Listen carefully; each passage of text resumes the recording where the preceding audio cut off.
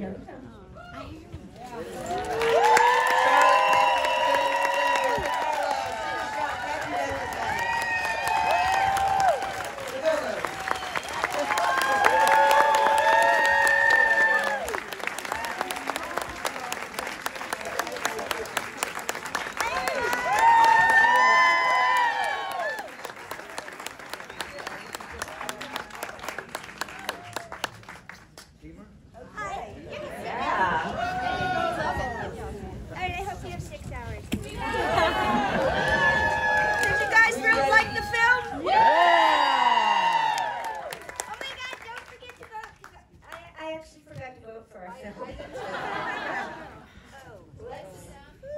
Who's ready for a Q&A? Yeah. Okay, I'll start off first. I'll ask a question, and then I'll kick it off to the audience so you guys can simmer with your question. So the film is a deep, emotional, layered look at so many years of accomplishments and complexities. What jump-started the project, and why was now the right time for it?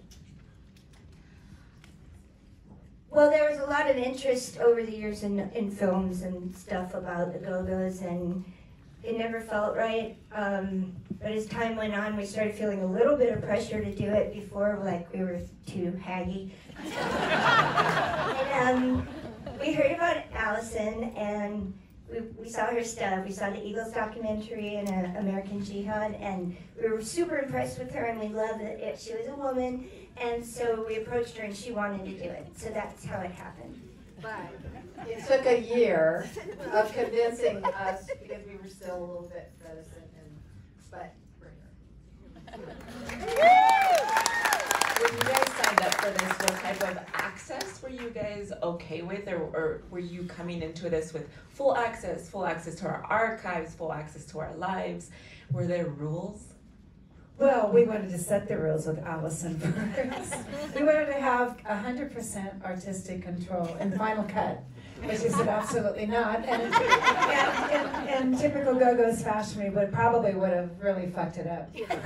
So we gave her control. I think we were really concerned about the archival footage because nobody had cameras back then, really, at our shows. And cameras weren't invented yet. That was like in the 1870s. Look, she hands it to me after she said everything. What are we going to say? I mean, no. Let's do the next question. We'll get you on the next We question. like to be in charge all the time. Sometimes it don't work that way. And when we let somebody else take control, that works out really well. Okay, I saw your hand first. I noticed in a lot of the footage from back in the day that you were asked a lot as a female band about your relationships with one another, and I doubt very much that male bands were being asked the same questions. Do you think that things have changed, and if so, how, or what other changes would you guys love to see? Well, we all had sex with each other a lot. So, I don't know if the guys do it, but we thought it was natural. And 4 years later, we're still doing it.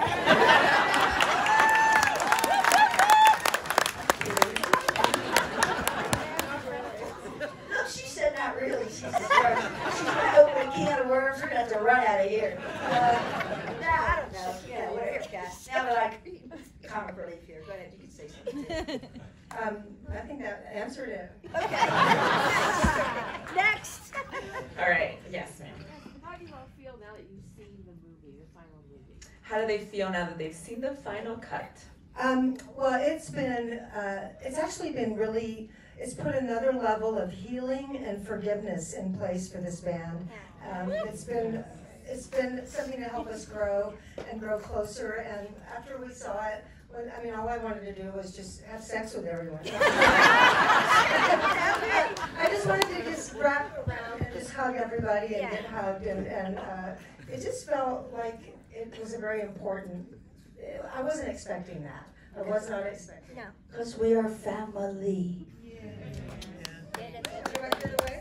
Okay, yes, ma'am. So I just want to say you were the soundtrack to my senior year. And honestly, I met you yesterday at the panel, and I had an opportunity to say thank you to each one of you. And you spoke to my soul in the way that you when, during that time in the 80s, I cut my hair just like you, Belinda. I am so sorry.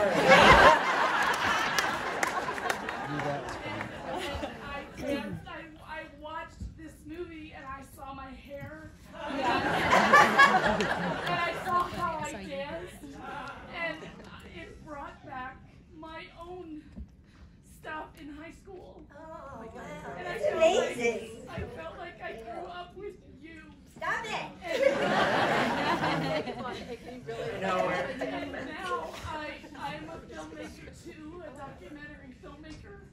And so I have my first film that's coming out into film festivals in a month. And so I sat and listened to you yesterday. And this is my first Sundance. And to be here with you, I feel like God put me here for this moment, for healing with you. Let's ask Allison a question. Film does have the power to heal. A question for Allison. How did you get Ginger to do the movie? And was she agreeable after everything that everybody went through with her? She was agreeable. It took some convincing, but Emer was really particularly worked that angle for a long time. It's all about trust. And I worked on Margot. It took a while to get them to agree to do it, but they did. And it was the same deal with these guys. It's like, we're going to tell an honest story. If you're not going to be honest, we won't do the interview stuff. And they all agreed. Yes, sir, in the back that's waving. Hi.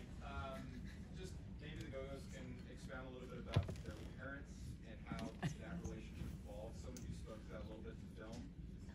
What do your parents think at this point, if they're still alive, and how did that progress through your life and having a career in the band? My parents were super supportive, and in fact, my dad was such a cut-up. We were playing the Greek Theater in Los Angeles once, and he and my mom Betty were sitting in their seats, and the girls behind them were just like, and finally they're like, "What are you guys doing here?" And my dad says, "Oh, I'm the Go-Go's gynecologist." That's gonna be hard to top. My mom and dad were always, well, my mom especially came to just about every concert that she could. And I left Baltimore when I was 21 in my father's pickup truck with a friend of mine and drove to LA and knew a couple people, and they were so supportive.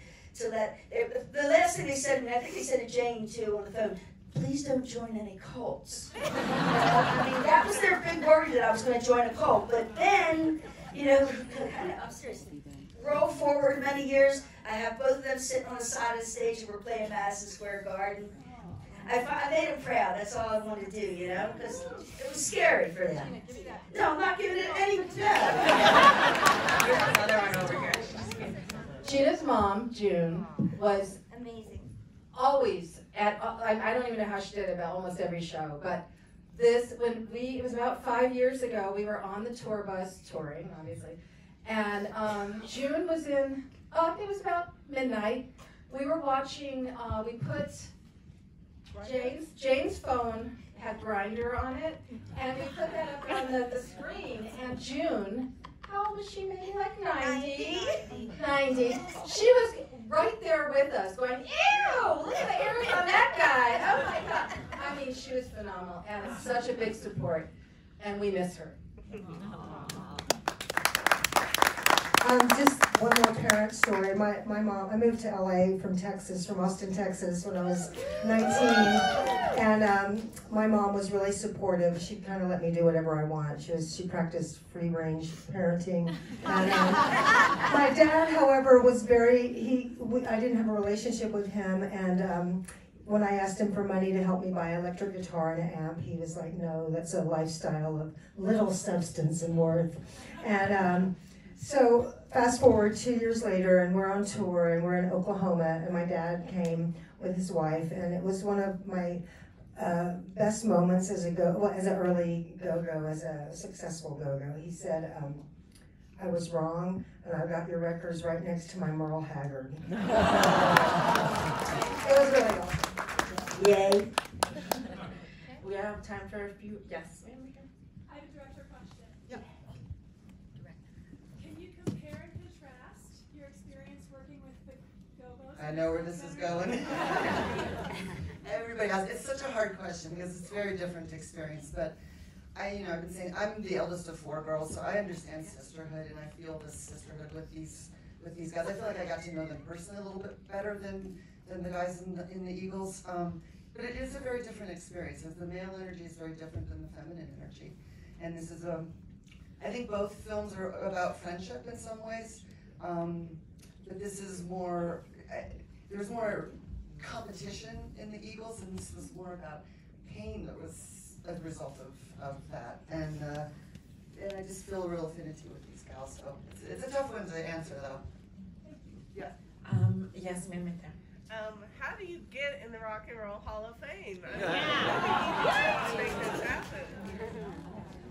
Well, I'm not going to say what we usually say about the singers, but it'll happen. But at the same time, we don't feel like we need any validation from them.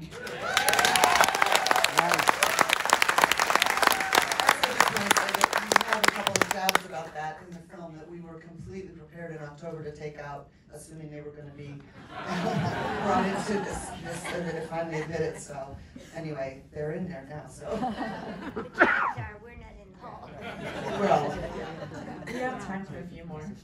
So yes, you absolutely belong in the Hall of Fame, and I've been hearing about an interview with Werner or a student comment on that. So it sounds like this is going to happen, but I hear a lot of people talk about how men are judged on their potential, women are judged on their resume and their mistakes. And I during the film, I know that I can't remember what one of you said that you learn more about from your failures than your successes.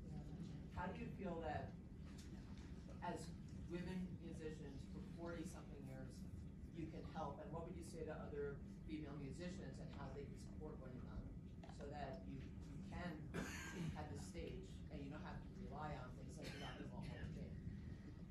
Well, I think what we did, we just went for it. We had a focus and a vision and energy that just propelled us forward, and that is what it takes. And it just believing in what you were doing. As we continue to write songs and be together and play, and I mean, it was just obvious to us. We were like, wow, okay, something's happening here. Having 5 of us didn't hurt at all, though, because it was the combined energy that made it work. All these women that are kind of, they're solo artists or whatever, I kind of feel for them. I feel like they're like these little islands. And I guess I would suggest, if you're going to be a solo artist, to surround your people, try and have a lot of women, I guess. And good men. We love good men. I don't know what else to say. I mean, you just don't give up. You just follow, whatever you're keep focused on what you want to do. And, I mean, look, when we try to get a record deal, there are a million, we're out trying to get all these different record deals with a million different companies, but remember, it only takes one. It takes one. And that's the sort of thing you need to focus on, because there's going to be all this rejection, tons of rejection, and that's what, like Jay said, having a team around you to be supportive in situations like that. It's really important. It helps to keep you going, when you wake up and think, fuck it, I can't do this anymore. So, it's good. We have time for one more question. Yin, I know you've been. I thought it was excellent too, and I loved listening to you growing up. Wanted to know, since you guys have gone through the path of healing and all of that, did you guys ever reconnect with your original manager who had some of that? I had. We're still in touch with her, and we feel like we felt like we really didn't ever want her to leave. That was never our plan, and with some distance, I mean, time and distance always kind of heals a little bit. But yeah, Ginger's been. She sent us all texts before the screening, and I saw her the other day. yeah, so. She was in a pretty bad accident, so she's been going through her own healing. She was hit by a truck, right? Yeah. Yeah. So she's been going through her own healing, and it's been a really devastating physical and emotional thing for her. But we love her very much. We do love her and we care about her, we want the best for her, and as Kathy said, we didn't want her to leave. That was her choice, and we were all surprised when one day she was just gone. It's like trying to call Ginger. She moved to New York. We were all surprised when it happened, but we didn't want her to go. Unfortunately, I'm being told to wrap up, but is there any final words you guys want to say? Where can we see the movie in the future? Are we working on that? We're going to be doing a tour this summer in supporting the film. And we're going to have a theatrical late spring release. Yeah. If you guys like the movie, tweet about it, talk about it, so that we can get theatrical.